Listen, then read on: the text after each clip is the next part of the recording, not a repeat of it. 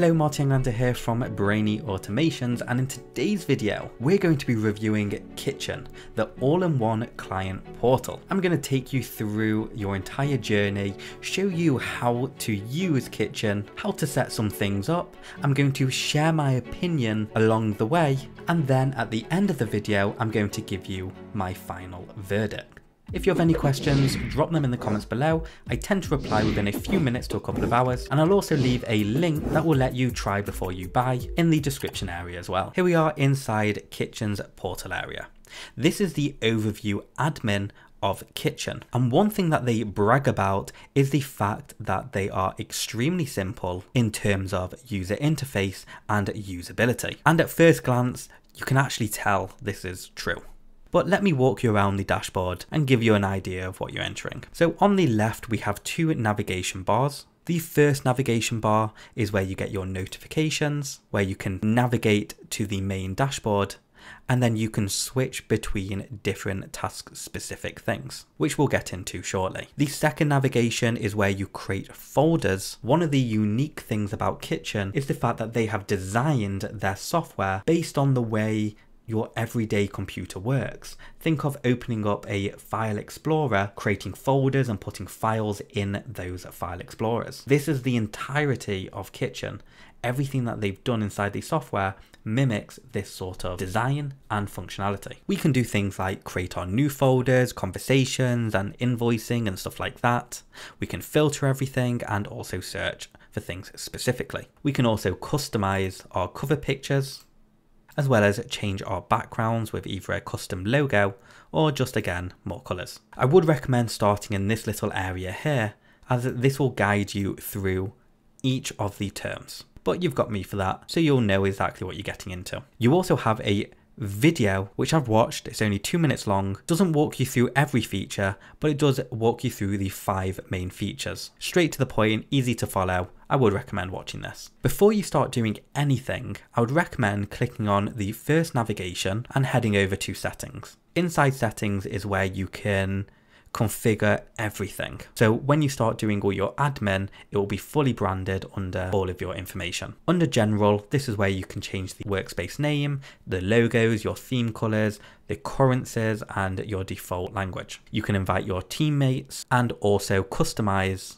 different moderation levels for your staff to determine what they can and cannot access, and this also includes access for clients as well. For your forms and invoices, you can create custom fields and change the format, and even include things like Boolean logic, which is ultimately yes or no, and make it all visible. Because you can invoice inside Kitchen, you can also set expiration times and also time zones on how long and what time will show on these invoices. You can connect basically all the mainstream payment gateways like Stripe and PayPal, but you can also connect your bank account as well and just get bank wires. All you need to do to set this up is grab your public key and secret key from the admin area inside of the payment gateway and paste it in here. They do have these simple instructions that you can follow nevertheless. This is where you can customize your invoices, so you can add your logos, change the colors, add your default billing information and your numbering sequences, and so far you can tell this is all just incredibly simple to use. Inside the notification area, because you can have live chats with your clients, or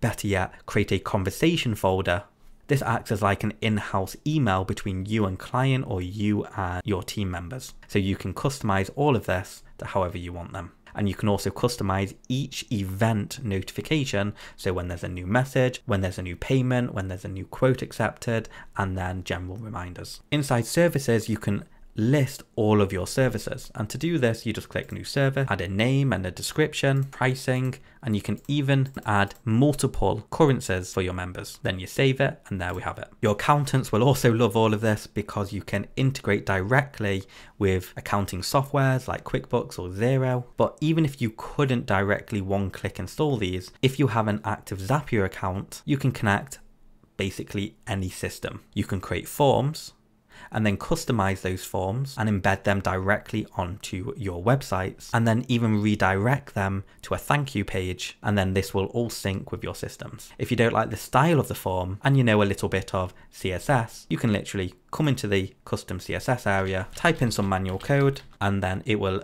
apply it to the form. So now that we've configured our portal the way we want it, let me show you how to set up all the client areas, because this is where it really shines. The first thing we're going to do is click on new, and we're going to create a folder. We're going to name the parent folder as the client's company.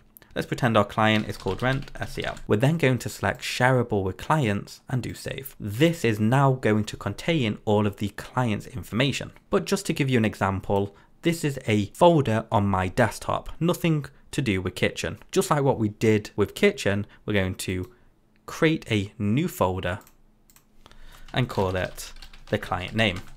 And now we can just navigate directly into that folder and upload all of the files for that client. Now that we've created the root folder for the client, we can click on this area and then create a new folder. And now we have some new options. So let's say we wanted to create a chat area.